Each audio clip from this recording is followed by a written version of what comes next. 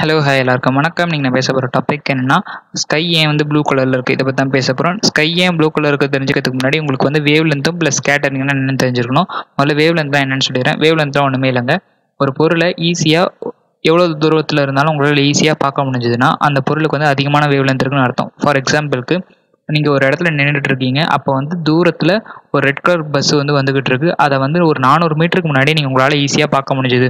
அப்படி உங்களால் பார்க்க முடிஞ்சதுன்னா அந்த பொருளுக்கு அதிகமான வேவ் லென்த் இருக்குன்னு அர்த்தம். அதே பஸ்ஸு ஒரு வயலட் கலரில் பெயிண்ட் அடித்து வந்ததுன்னா அது வந்து 400 மீட்டருக்கு முன்னாடியே உங்களால் பார்க்க முடியல, ரொம்ப கிட்ட வரும்போது தான் உங்களால் பார்க்க முடிஞ்சுது அப்படின்னு இருந்ததுன்னா அதுக்கு வந்து கம்மியான வேவ் லென்த் இருக்குன்னு அர்த்தம். சிம்பிளாக சொல்லலாம், ஒரு விஷயத்த ரொம்ப தூரத்துல இருந்தே உங்களால் பார்க்க முடிஞ்சுன்னா அந்த பொருளுக்கு அதிகமான வேவ் லென்த். அதே பொருளை ரொம்ப கிட்ட வரும்போது தான் உங்களால் வியூ பண்ண முடிஞ்சுன்னா அதுக்கு வந்து கம்மியான வேவ் லென்த் இருக்குன்னு அர்த்தம். ஸ்கேட்டரிங்னா என்னன்னா, ஒரு ஒளி ஒரு இடத்துல பட்டு தெரிக்கிறது பேர் தான் வந்து ஸ்கேட்டரிங்னு சொல்லுவாங்க.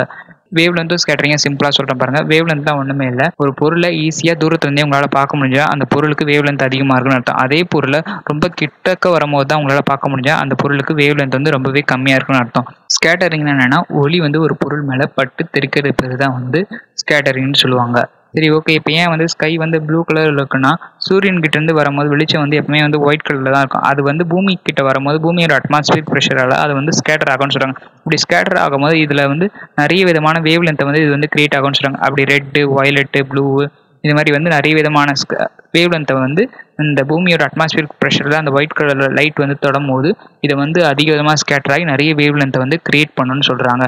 இப்படி கிரியேட் பண்ணும்போது ரெட்டுக்கு வந்து அதிகமான வேவ் லென்த் இருக்கிறதுனால அது வந்து கம்மியான வந்து ஸ்கேட்டர் ஆகும்னு சொல்கிறாங்க. வயலட் வந்து கம்மியான வேவ் லென்த் இருக்கிறதுனால அதிகமான வந்து ஸ்கேட்டர் ஆகும்னு சொல்கிறாங்க. இப்படி அதிகமான வயலட் வந்து அதிகமாக ஸ்கேட்டர் ஆகும்போது என்ன ஆகும்னா, ஆக்சுவலாக வந்து நம்மளோட ஸ்கை வந்து வயலட்டாக தான் தெரியணும். ஆனால் வந்து பூமியோட அட்மாஸ்பியர் ப்ரெஷரால் என்ன ஆகும்னா இந்த வயலட் கலர் வந்து மொத்தமாகவே அப்சர்வ் பண்ணப்படுதுன்னு சொல்கிறாங்க. இதனால தான் வந்து நம்ம கண்ணுக்கு வந்து இந்த வயலட் கலர் வந்து தெரியலன்னு சொல்கிறாங்க. சரி, அப்புறம் ஏன் வந்து நம்ம கண்ணுக்கு வந்து ப்ளூ கலர் லைட் மட்டும் எப்படி தெரியுதுன்னு கேட்டிங்கன்னா, வயலட்டுக்கு அடுத்தது வந்து ரொம்பவே கம்மியான வேவ் லென்த் வந்து ஸ்கேட்டரிங் ஆகிறது என்னென்னா ப்ளூ தான் சொல்கிறாங்க. இந்த ப்ளூ வந்து நம்ம கண்ணுக்கு வந்து ஈஸியாக விசிபிள் ஆகிறதுக்கு காரணம் வந்து நம்ம கண்ணோட ஸ்ட்ரக்சரானு சொல்கிறாங்க. நம்ம கண் வந்து RGB கலரில் வந்து ப்ரோக்ராம் ஆயிருக்கு.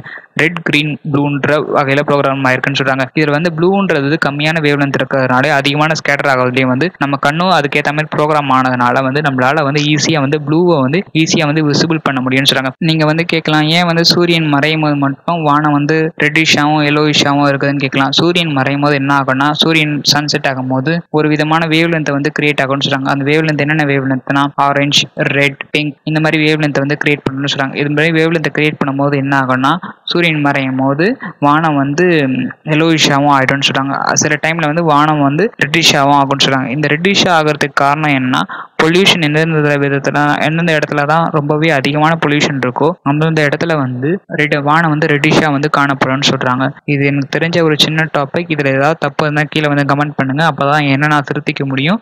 சரி ஃப்ரெண்ட்ஸ், ஓகே பாய்.